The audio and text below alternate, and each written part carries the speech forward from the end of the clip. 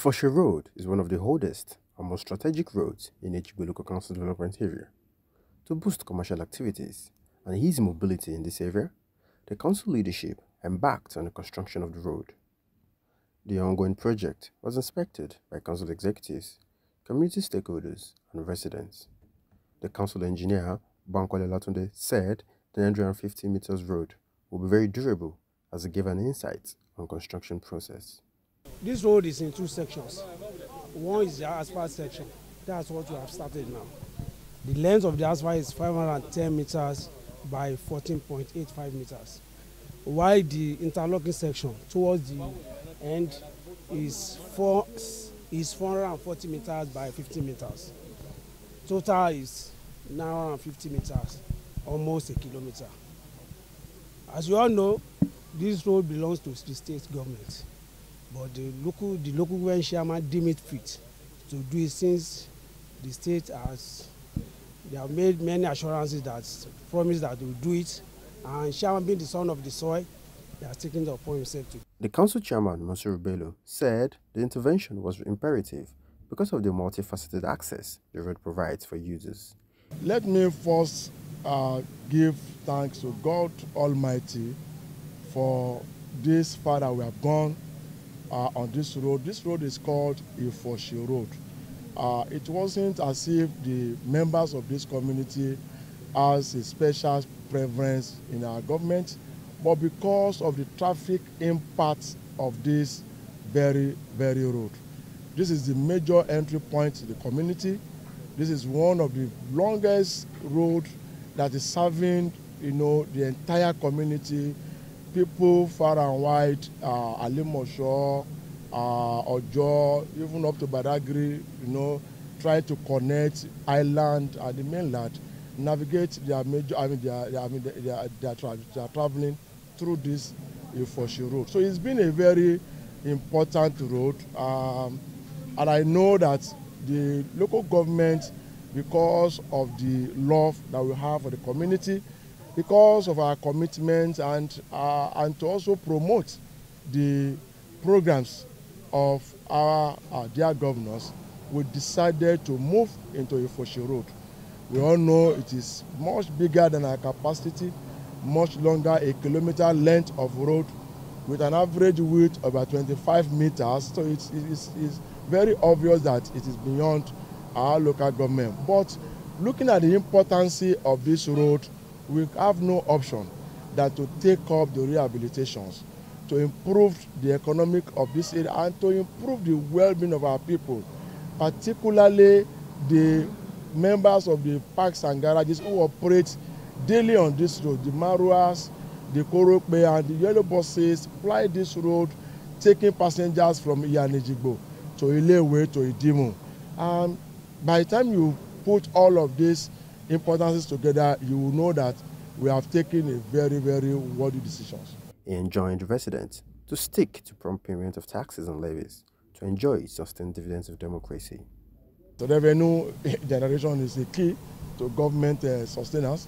We need to appeal to them once again that for us to enjoy more of this, for us to enjoy other roads, particularly the adjoining roads, feeding these particular roads, people should pay their levies and their rates promptly and adequately.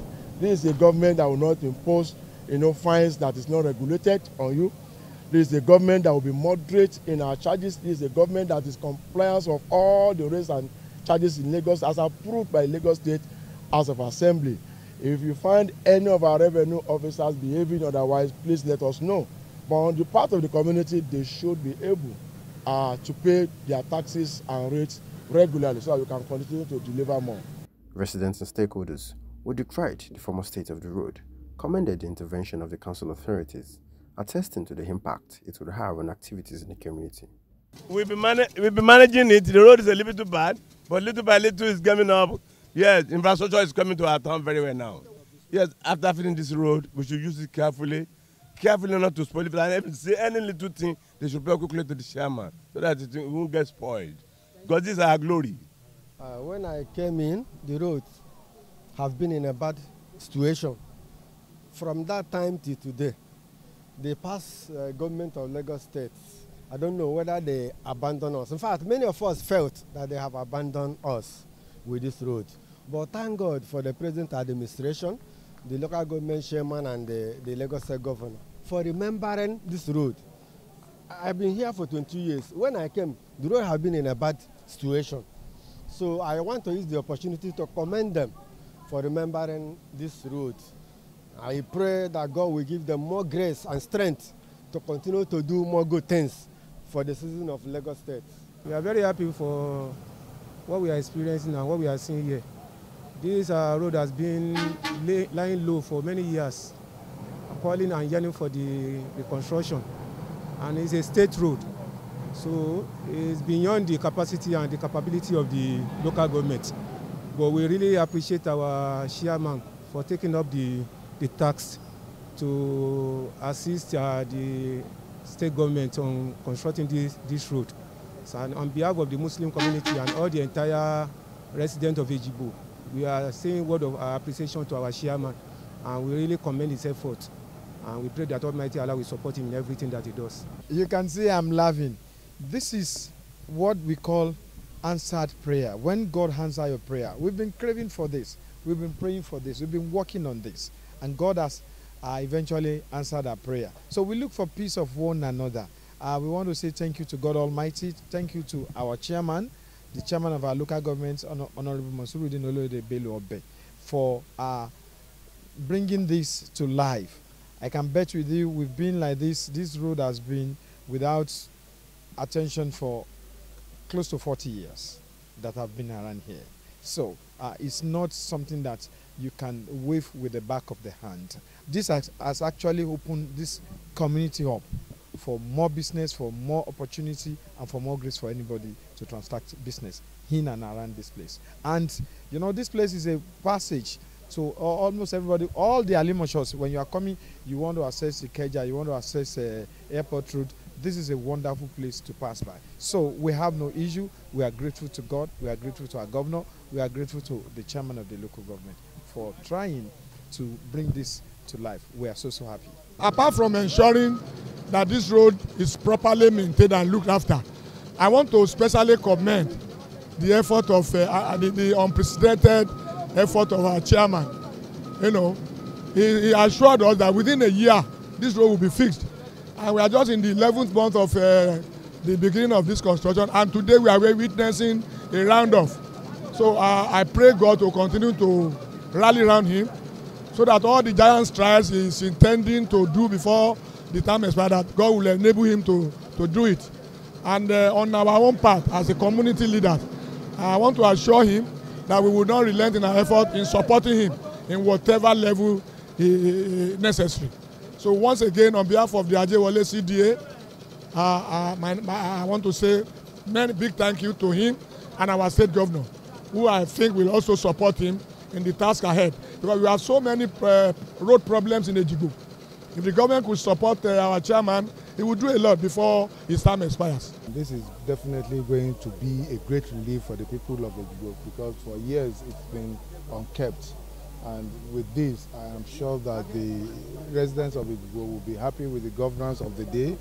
And of course, we will praise they will bless the chairman of the local government, Honorable Mansurudin Olode, for this laudable project. I want to tell you that it will bring a great succor to the residents, and it's a welcome and development. And we want to say thank you to the chairman of Ejigbo City. It's actually an answered prayer that we've actually been, let's just say, prayer that has been answered. Because once you check out what has happened over on this road, the exact issues we've been having around Ejigbo. We've been having issues as regards the road, and the road has been abandoned for over 3 decades. Now we now have a working chairman in the person of Honorable Mansurudin Olode Bello, who has actually come to our rescue. I'll tell you, it's kind of is a bailout, because going by the magnitude of the project, it's not actually a local government's project. It's not a size of a project that the local government should handle. And we now have the local government coming in, trying to like really balance things, you know, for the state to an extent. And it goes a long way to really tell us that what the local government chairman is doing at the moment is trying to like fortify the effort of the government. He's trying to like make the environment, habitable for all of us. So all what we need is just like make sure the drainages are being well cleaned, because it's a kind of a thing, it's like the sanitary aspect of this environment actually matters a lot. Because by the time we start dropping dungs and the likes in our drainages, it goes a long way to actually affect the road back. So our sanitary measure, that's the advice I'm going to give to people. The sanitary measure, make sure they patronize the PSP operators and they do the needful. I want to advise that governance is a collective responsibility of the community people. If the chairman is taking the responsibility all alone and the community are not contributing, at the end of the day, it's not going to all go well. I want to advise that look at the road project that will stand the test of time, must also be supported by the activities of people. Like most of the time when it rains, people will go about, dumping their refuse in the drains. It is not a proper ideology. They should try to at least show commitment such that their tax-paying money will be fruitful. The road, once completed, will give the Ifoshe community an uplifting look.